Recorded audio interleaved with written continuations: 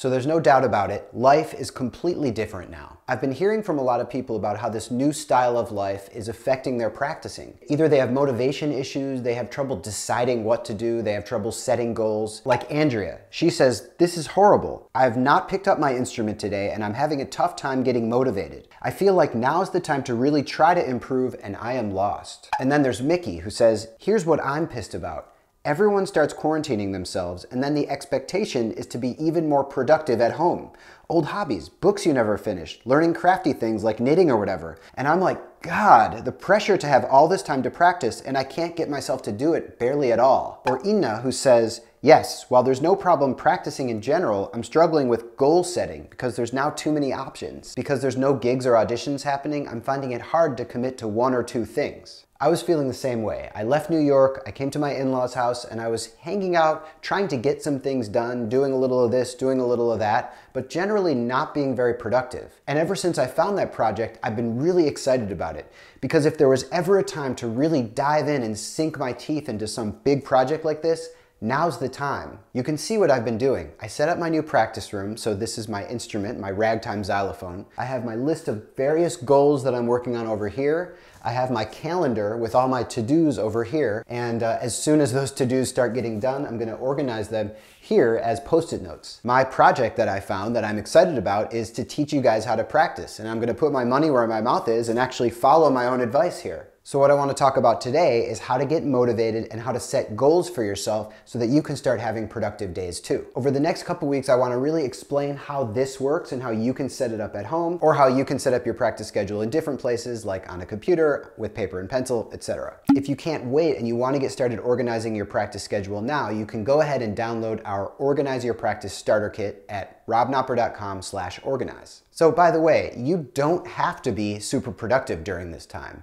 It's my personality to want to be super productive in all my free time, but some of you guys are really enjoying family time or taking care of somebody who's sick or elderly, and that is really productive and useful too, obviously. This is just for the people who feel like they want to practice, they want to get organized, but they haven't figured out how to actually motivate themselves to do it. So I have a few tips and they fall in one of two categories: limiting distractions and setting goals. I'll start with limiting distractions. So for the first few days of social distancing, I was super distracted. I had about 3 or 4 websites that I was checking constantly: the New York coronavirus website, CNN, New York Times, and then I'd get to Twitter, and then I'd go to The Onion, and then once I was done with all that, I'd go back to the New York State coronavirus page and check that again, and I would just keep cycling through without stopping. And it's good to be informed. I should know what's going on in the world and how to take care of myself during this time, of course.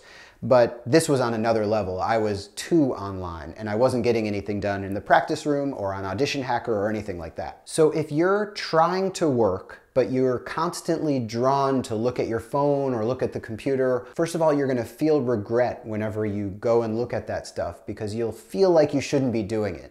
And second of all, you're not gonna effectively get back into your practice routine or your productivity routine. My advice is to set a particular part of the day where you're allowed to look at that stuff. Maybe for an hour in the evening, you're gonna read all the websites and watch the news and look at all the social media that you missed. That way, during the day, you can think, well, I'm not gonna look at it now because I have another time later on that I am going to look at it. And when you are working, when you are in productivity mode, you do have to take breaks. For me, I like to take between 5 and 7 minute breaks. That's usually the amount of time it takes for me to feel refreshed after a long period of work. 7 minutes is exactly 1/3 of an episode of The Office. If there's some activity that you know you can get sucked into and then you won't be able to come back to practicing, that activity is a no-no. Make sure you have a short list of activities that you can help yourself feel refreshed, but also that you might kind of get bored with after a few minutes so that you feel drawn to come back to practicing or being productive. The core motivation to want to be productive comes from goal setting and thinking through what you actually want to do. It can feel overwhelming when you have so many ideas in your head swimming around. Another way you can limit distractions is to have one individual thing that you're planning to do that day. Like on my calendar, you can see I have all these to-dos.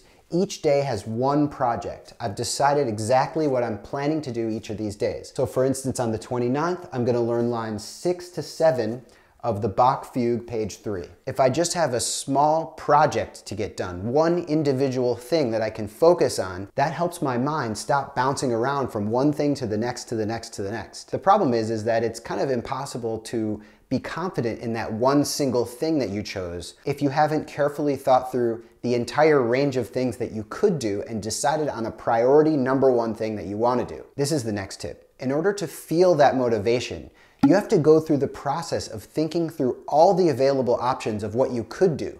You have to get all of your ideas out of your head and on paper so that you can actually think through what the pros and cons of each one are and choose one single thing that sounds the most exciting. Some considerations might be things that you're going to have to do, like learning certain pieces for a future recital or a future audition, or things that just literally sound fun, like that spark your passion of music making or spark some kind of passion. It's great if you can find a project that meets both of those requirements. If you have an overactive brain and because of that, you've been having trouble deciding on one thing to do, once you think through the available options and choose a topic, after you choose that one topic that's motivating and exciting, and you can use your overactive brain to think about all sorts of ways to make that project better or to improve at that technical issue, when are you ever going to have time like you have right now? And if you feel like you're motivated to figure out some project and to dive in, that is exactly what you should do. I've been planning a whole bunch of content that'll be released over the next couple weeks that's all about how to help you organize your practice so that you can be more productive.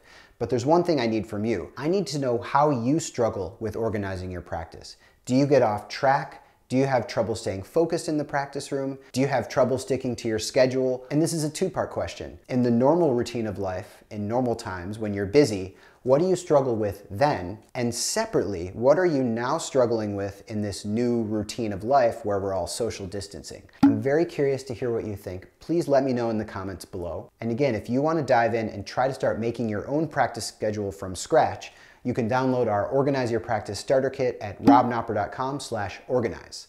All right, if you like this video, please give me a thumbs up below, subscribe to the channel, and I will see you in the next video.